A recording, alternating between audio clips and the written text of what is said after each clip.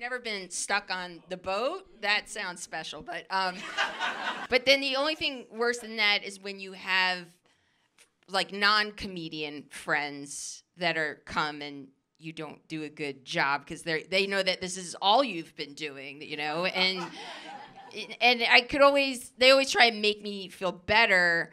But I could tell by their reaction because they always do this thing where they go, "Wow, I could never do what you do," and I'm just like, well, apparently neither can I. So. They just look at you with those like sad eyes, like this is your dream. Yeah, like, right.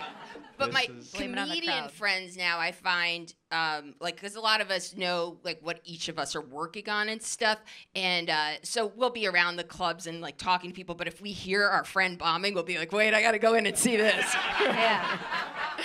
And a friend recently told me that he had his recorder out, and he had this new joke that he did, and it just died. Just the whole joke died, and he said all he could hear on there was just me laughing. The whole